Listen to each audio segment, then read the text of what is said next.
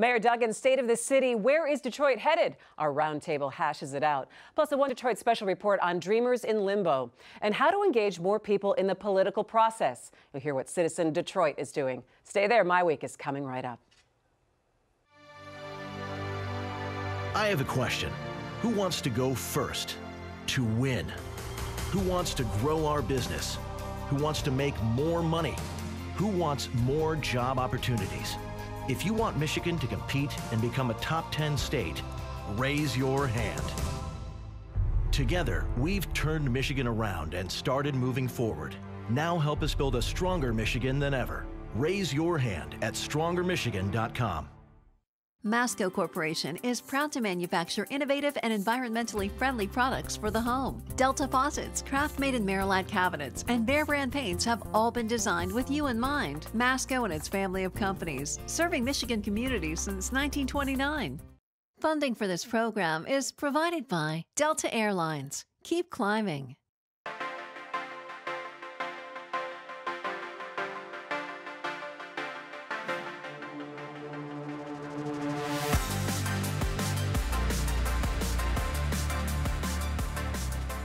Hi there and welcome to MiWeek. I'm Christy McDonald. We are so glad that you are with us. We have a full show for you with our roundtable, some familiar and new faces for you. We'll take a closer look at Mayor Mike Duggan's State of the City address and his focus on education. Also coming up, a One Detroit special report, how life has changed for local dreamers days after the DACA deadline has come and gone, plus the impact of immigration talks in D.C. And getting more people engaged with political decisions and feeling like they're part of the process. You'll hear about Citizen Detroit. That is all coming up on MiWeek. But let's get to Detroit Mayor Mike Duggan's State of the City address, and we'll do it with our roundtable tonight. Of course, you know MiWeek contributor Nolan Finley of the Detroit News. It's always good to see you, Nolan. And welcome back to the table, Chastity Pratt-Dawsey from Bridge Magazine. And joining us for the first time is Misha Stallworth. She's a member of the Detroit Board of Education. Misha, welcome to MiWeek. Thanks. All right, it's good to have you guys here. And we're going to start off taking a look at Mayor Duggan's State of the City address. And you know what? When Mayor Duggan gets on a roll in front of a crowd with a PowerPoint presentation, I mean, there's no turning back. The animation and the passion that I think that comes out, that you see that he brings to everything that he's trying to do in the city right now. Nolan, I'm going to start off with you. What your impressions were of hearing some of the numbers that he was throwing out in terms of crime and in terms of housing and education. Well, we called it a Detroit for Detroiter speech. He was clearly talking to the people who have stayed in Detroit and endured the hard times and trying to convince them that he's going to bring the good times to them.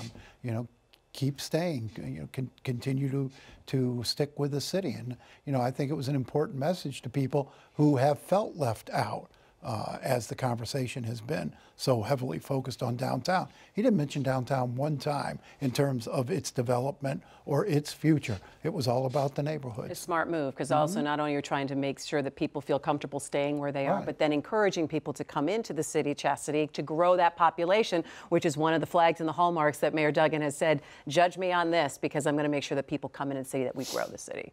Right. I mean, the State of the City is, you know, it's an update on the familiar things. He talked about crime. He talked about the neighborhoods. He talked about the thing that I really was interested in was the fire department and how they're now involved with first responding and how they've cut the time that you get an ambulance or a first responder to your home. So he talked about a lot of the familiar themes and gave us updates.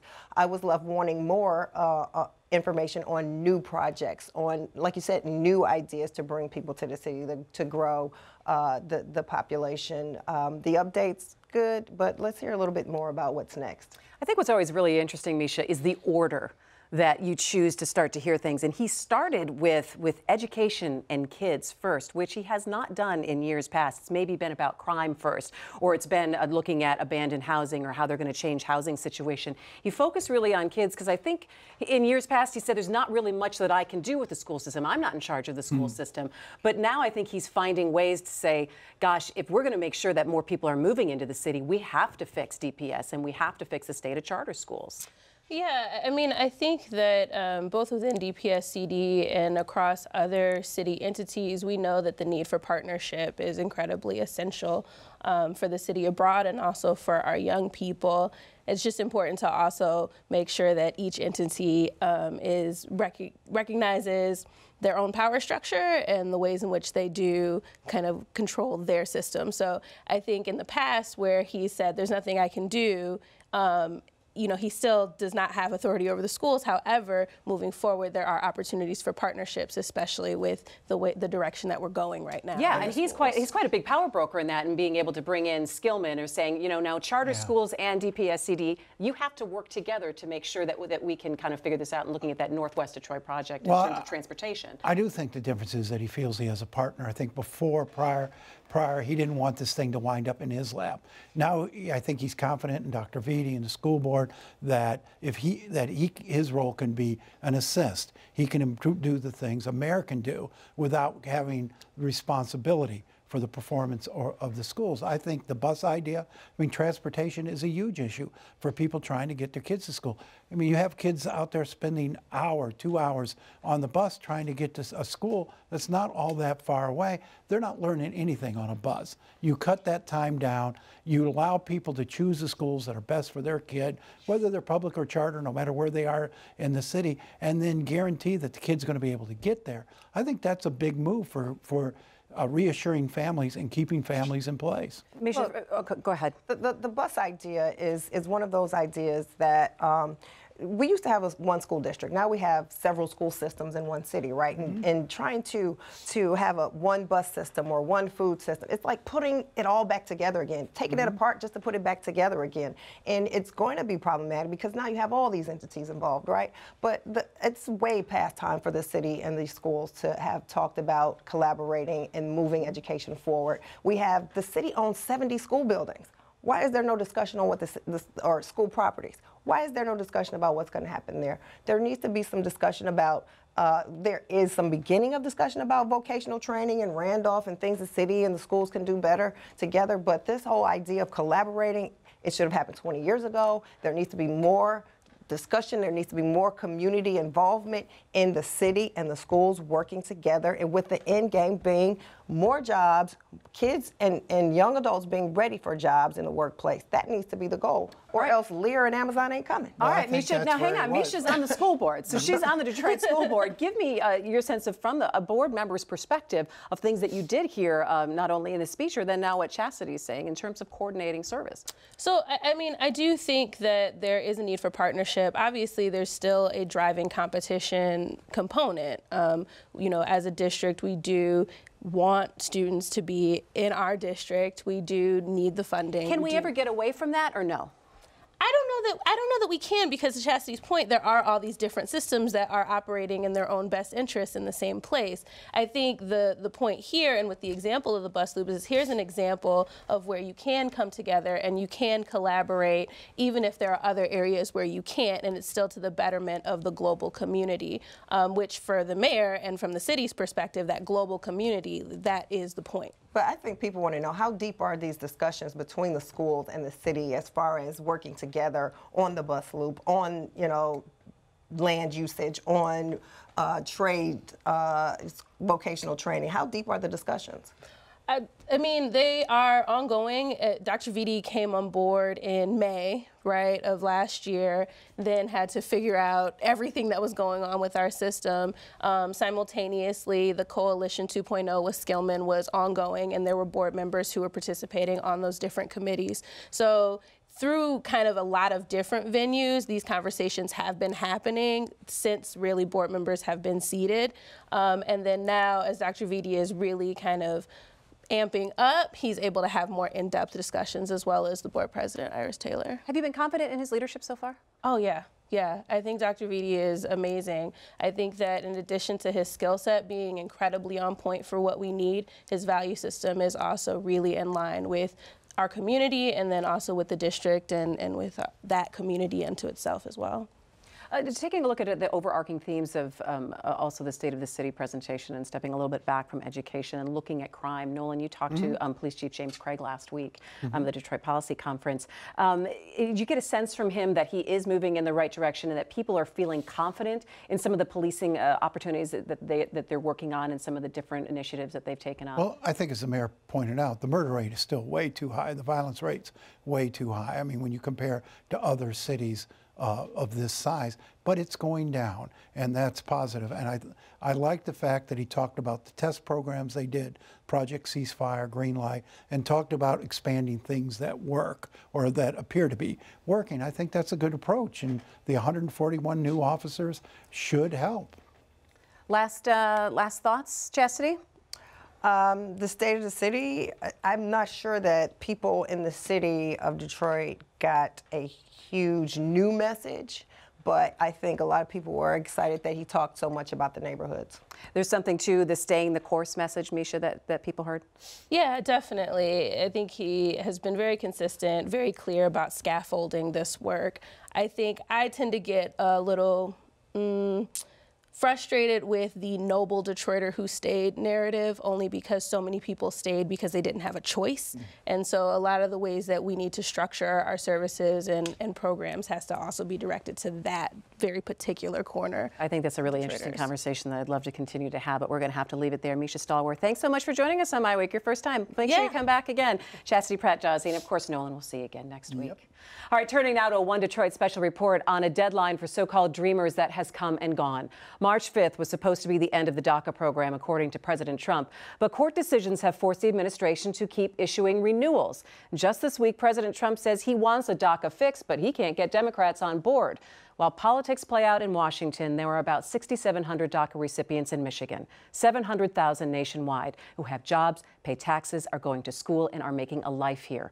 But it's an uncertain life. I met up with Juan Gonzalez last week, who is a dreamer and has become a vocal leader for change. He admits the last 6 months haven't been easy.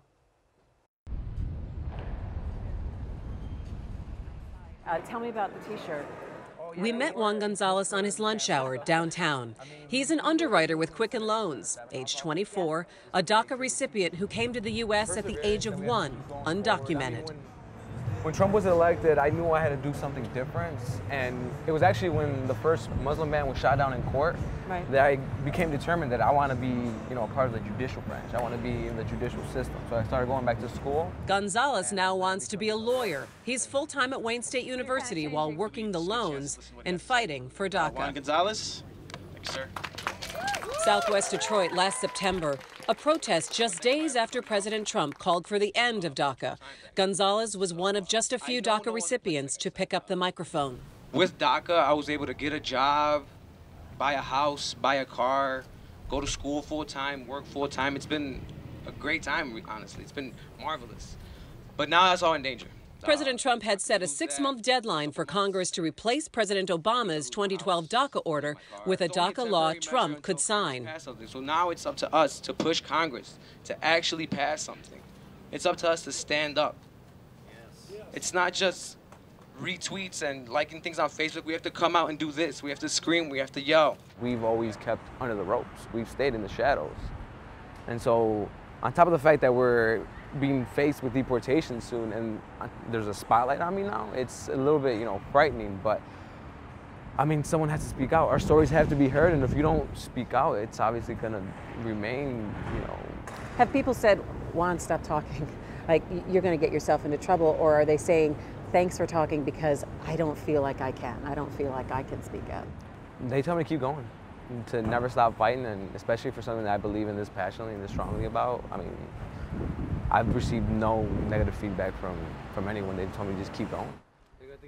Gonzalez and other activists are now trying to keep DACA in the headlines.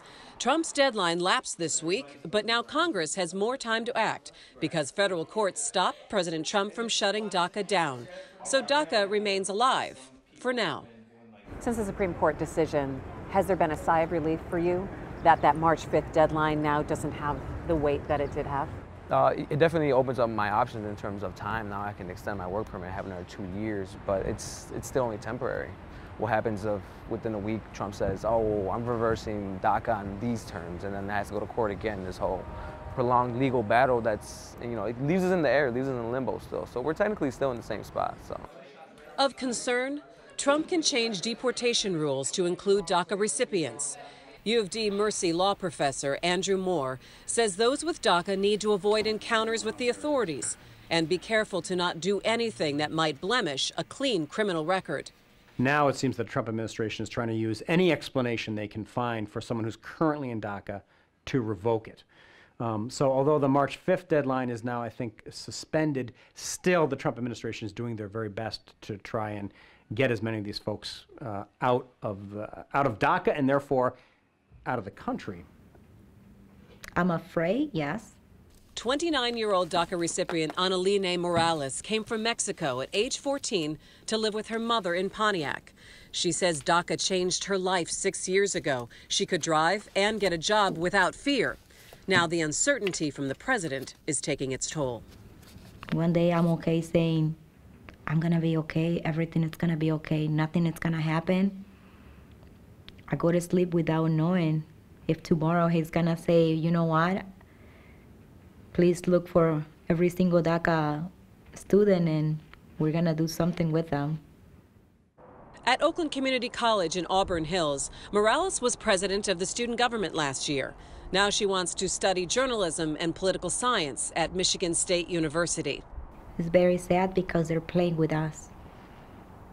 They playing with our lives, and it's not okay. Back in September, President Trump said that he needed a clean DREAM Act. Till now, he's not doing anything. He haven't done anything because he doesn't care. He doesn't care. He hasn't been in our shoes to really feel our pain. What's the plan for you now for the next couple of months? Where does it go from here? Stay active, keep demanding a clean DREAM Act. I don't dictate my plans around what someone else is gonna do. I dictate on what I'm gonna do, and I'm gonna keep fighting for the Clean DREAM Act. I'm gonna keep going to school to become a lawyer, and I'm gonna keep working hard at this.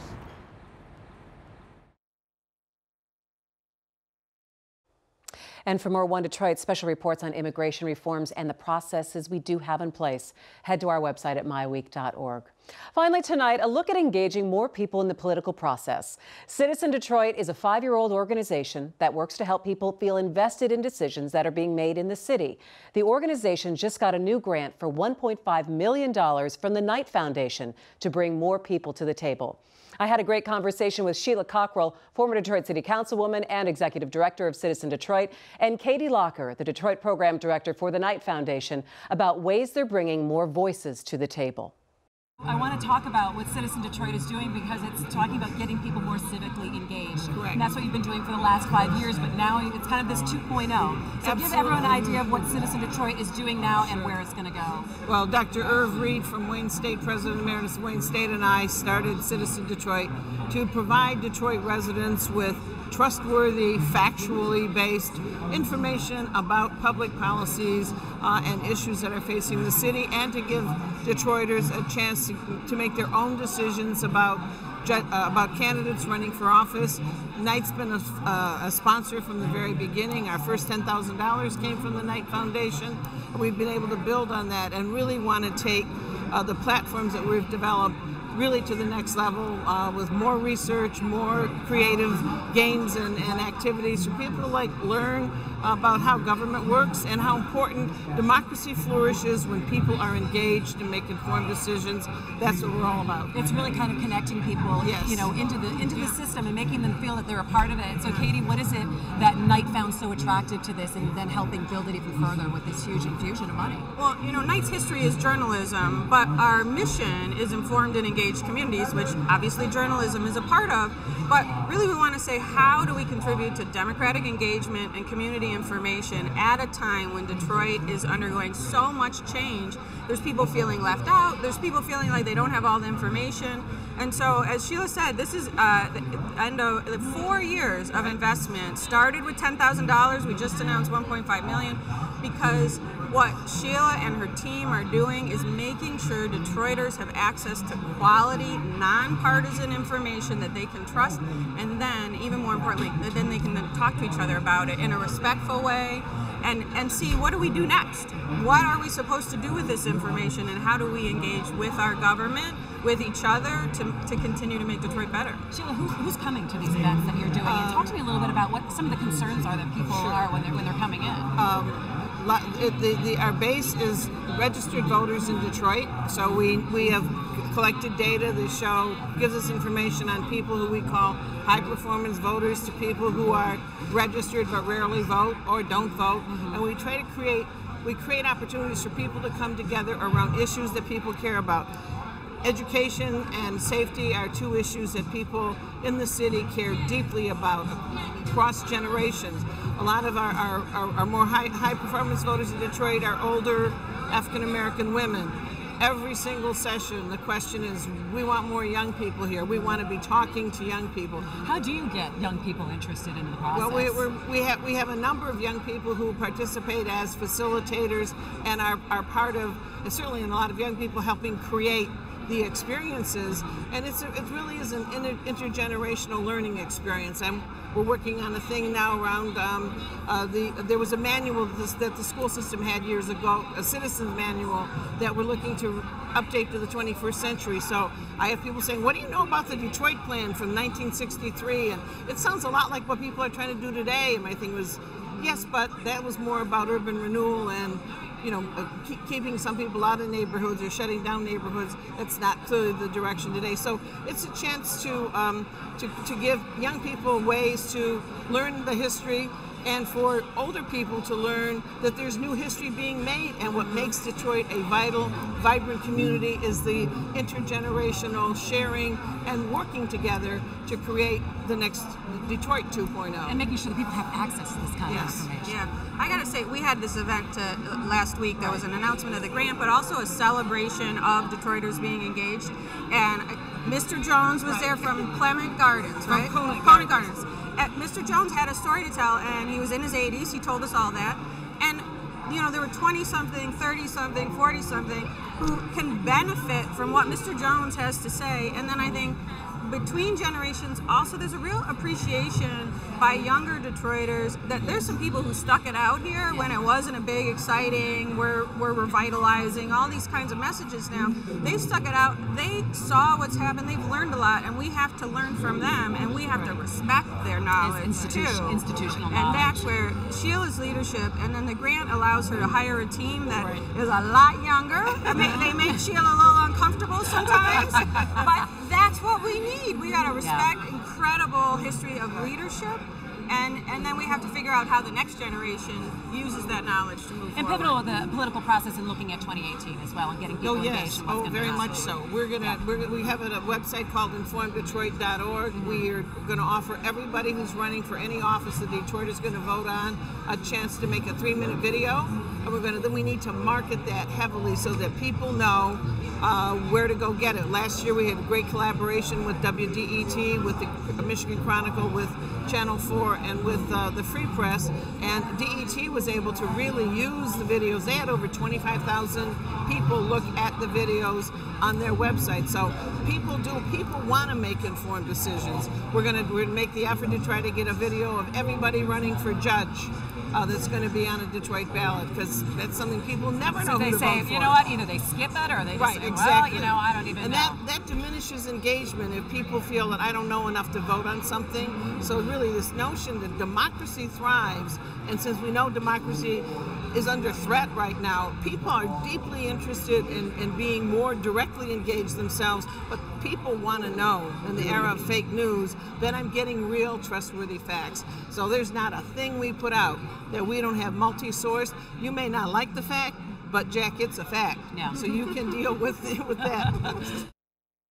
It's always great to talk to Sheila Cockrell and to Katie Locker. To learn more about Citizen Detroit, just head to MiWeek.org. That's going to do it for us. Make sure you connect with us, Facebook and Twitter. I'm Christy McDonald. We'll see you next time for MiWeek. Take care.